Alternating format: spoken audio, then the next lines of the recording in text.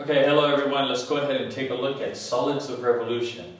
Now, when we talked about integrals, we said that integrals could be used to do two things. We said one, if we ever wanted to find the area, we could always go ahead and use the integral. This is the area bounded by the curve.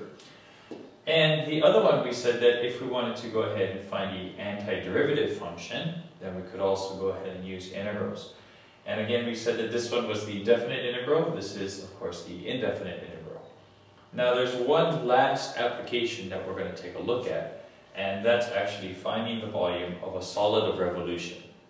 Now, before we actually go ahead and show us how to actually go about doing this, let's make sure that we know what a solid of revolution actually refers to. Now, let's just go ahead and take a very quick look at this particular graph here.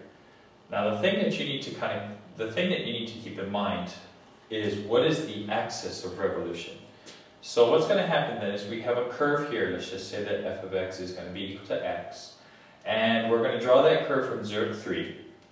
And what I'm going to do is I'm going to show my axis of revolution with this symbol here. So in other words, what's happening is that this axis, which is the x-axis, is actually going to be taking this function here. It's going to spin it. If you spin it, then this line here is actually going to come out, and it's going to actually create what I'm hoping that you can visualize is a cone.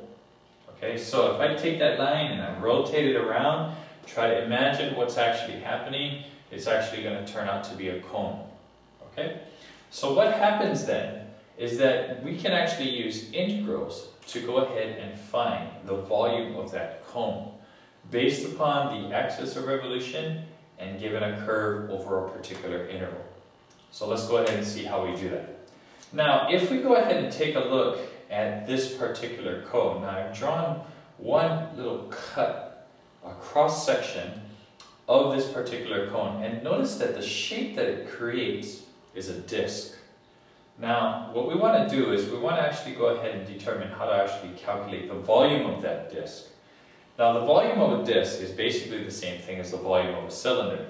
The volume of a cylinder is basically going to be the area of the base, which is going to be a circle, which is pi r squared, times it by its height. So what we have then is that if I wanted to go ahead and find the volume of this particular disc, which again is a cylinder, then what I have to do is I have to consider what the r is. The r will be the distance from the curve to the axis of rotation. Now the h in that case is going to be the height. That's going to be d of x. So now we have everything that we need in order to actually calculate the volume of this particular solid of revolution. What we can say then is that the volume is going to be the integral, okay, from 0 to 3, because that's where we're starting from and that's where we're ending. And notice that we're going to use this particular value right here, right? This is the volume of the disc or the cylinder. It's going to be pi r squared h. Now, if we go ahead and take a look at r, notice the fact that r, in this case over here, is going to change depending upon where you are in terms of your interval. So like say, for example, if I was at 1, then the radius would be 1. If I'm at 2, the radius is at 2. And if I'm at 3, the radius is at 3. So notice that the radius is always changing. Being that the case, I have to always go ahead and say that this then will be the function f of x, because f of x actually refers to the distance from the axis of rotation to the curve that's always changing. So what I can say then is that the volume is then going to be the integral from 0 to 3 pi times by f of x quantity squared times by d of x, because we said d of x was actually going to be the height of each one of those cylinders. So all we have to do now is go ahead and substitute for f of x and actually integrate. So I took the pi in front because that's going to be a scalar multiple. This is going to be integral from 0 to 3 x squared d of x. If I just go ahead and use my rules of antidifferentiation, then I get 1/3 x cubed. Then I use the first fundamental theorem of calculus to go ahead and say that this is going to be 1/3 pi times it by 3 cubed minus 0 cubed. And what I come up with is 9 pi.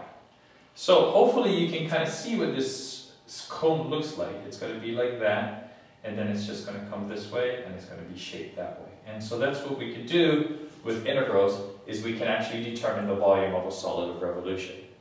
Now, what we want to do as well is we want to just check to see whether or not this is true, this is accurate. Now, if we go ahead and take a look at this, we all know how to go about finding the volume of a cone without using calculus methods, and basically it's just going to be 1/3 pi r squared h. Now, if we go ahead and take a look at this particular cone here, we know it's 1/3 pi. R, in this case, would be the radius of the base, which is going to be 3.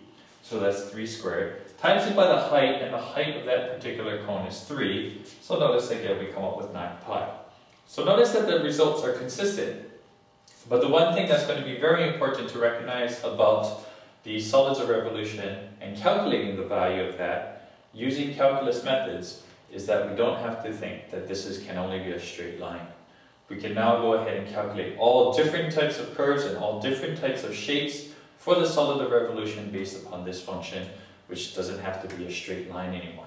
Okay, so we'll go ahead and take a look a little bit more in depth of what kind of solids of revolutions that we can actually create, and hopefully you can visualize what that looks like. But the most important thing is to realize that it is all going to be based upon this formula here. Let's go ahead and make this a little bit more general. That the volume is going to be the integral from a to b of pi times by the function f of x squared d of x. Of course, assuming that your axis of rotation is the x-axis. Okay? And there you go.